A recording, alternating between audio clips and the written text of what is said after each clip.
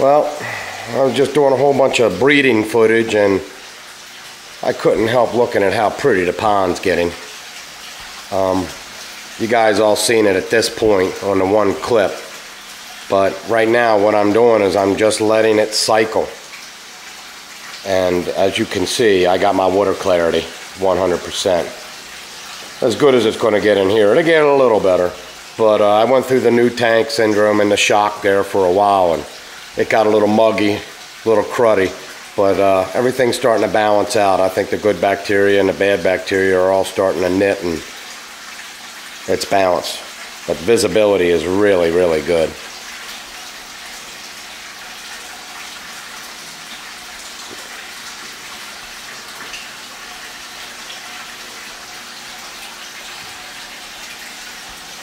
I really like the way this turned out. And I'm going to get that's a filter box right there. And what you got there, now that the water's clear, I can explain that. What we have is that's the main pump right there. And that pump has to be submerged. That can't be a dry pump. And that's got an intake and then it's got an out.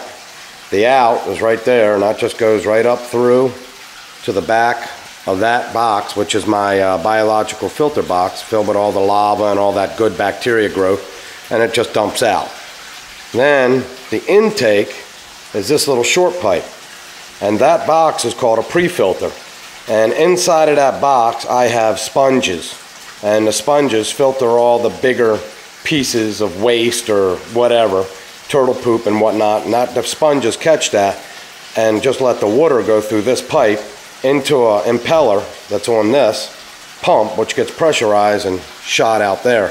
If you don't have a pre-filter on your pump like that, then your impeller, the impeller is what actually spins the water through, sucks your water in the intake and spits it back out. Your impeller will get all gunked up with turtle cheese, and it won't work properly. It just will lose pressure. It just won't pull the water like it's supposed to.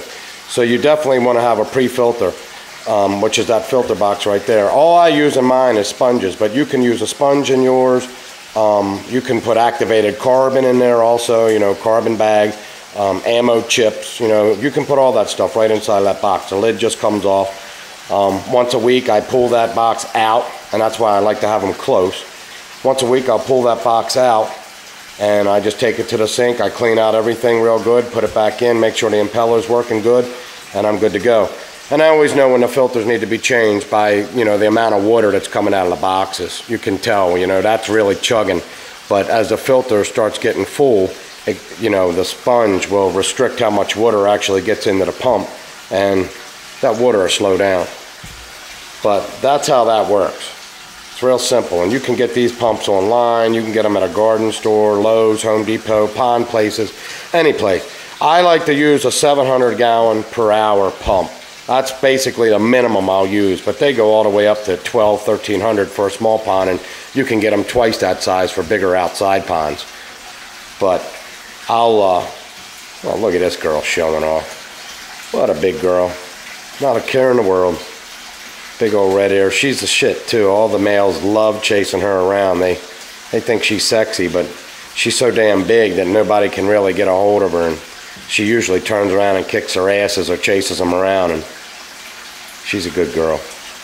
And there's my original boy. You can see how melanistic he is. He's over 20 years old. I got that red-haired slider when he was the size of my thumbnail. That's Cletus.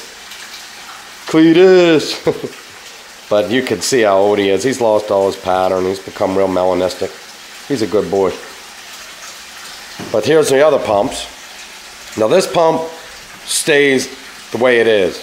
The outtake is right there, and basically that pumps water this way. And you can see the little sud bubbles, and you can actually even see this turtle fighting the current. That current's going that way to that filter box. It goes right on around. So that one will stay under just to keep my current, to make the whirlpool in here. And what that does is that drives all the dirt. You'll notice right there is all the dirt that I got in the pond that's visible right there in the center. And as the turtles go over that or pass through it or whatever, they'll lift it up, stir it up, and then it all ends up in a filter box. But believe me, that's nothing for a turtle pond that's got this many big turtles in it. This pond looks great.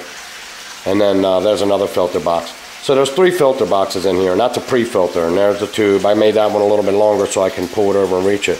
But there's that pump, and that pump feeds this line. It goes all the way up and around. There's a pre-filter box up there with some lava and whatnot. Lava rock and all that good stuff for the bacteria, and then that dumps into this little pipe. I built that pipe for the musk turtles.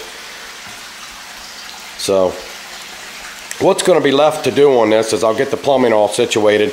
I'll get these lines tucked around, and they'll be clamped to the side and down. You know, they'll just look cleaner and, you know, a little bit more uniform. But right now all I'm worried about is cycling it and getting the pond right.